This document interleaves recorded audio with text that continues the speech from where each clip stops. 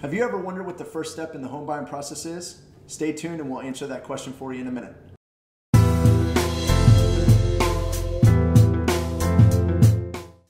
Well, good afternoon, ladies and gentlemen. Jody Donaldson here with the Donaldson team of Century 21 New Millennium. Welcome to our video blog, which is our way of keeping you updated on all things real estate. I'm lucky to have Tim Curtin from AmeriCorps Mortgage Services with me today to talk to you about some mortgage questions that we get asked frequently. Before we get started, I wanted to point out that if you'd like to receive a free home valuation report or search for available homes for sale in the Washington, D.C. area, please click on the appropriate links on my blog to get that information. Now back to our topic. First off, Tim, I want to thank you for being with us today. My pleasure. Thank you. The first step in a home buying process is to get pre-qualified with a lender. That's right. What does that entail? Give your lender a call. Talk to them about what you're trying to do. At this point, all you know is that you want to buy a home. They go through the process of getting your personal information, your assets, your income, and figuring out what you qualify for based on what the lender will allow. Is there a difference between pre-qualification and pre-approval?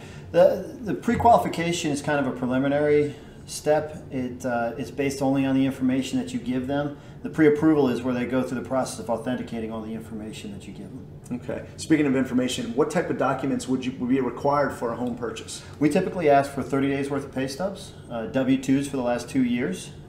If you have investment income or if you're self-employed, we'll ask for 2 years tax returns. Bank statements for the last 2 months. That'd be checking, savings, retirement, any investment accounts that you'd have, and a photo ID. That's pretty simple. Yep. If the length of the process from beginning to end when you're buying a home, what are we looking at for the underwriting and loan process? The whole process from the point where you have a ratified contract, where you find a place that you want to buy, to taking the loan to closing is about 30 days. Okay.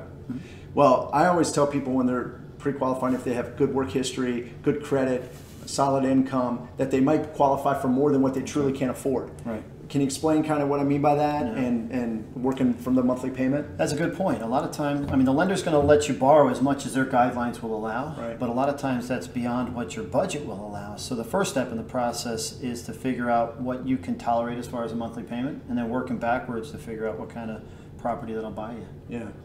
Well, this has been great information. I mean, the inventory's up, rates are still at historic lows. Sure. If you don't know whether you could buy or not, now would be a good time to find out. It doesn't cost anything to take an application, so give a lender a call and find out what you can buy. Right. Well, if you would like to reach out to Tim and see if you could qualify for a home purchase, his information's on the screen there. Please reach out to him. If you have any real estate related questions, please reach out to me. I'd be happy to help you. I hope this information has been helpful. Have a great week.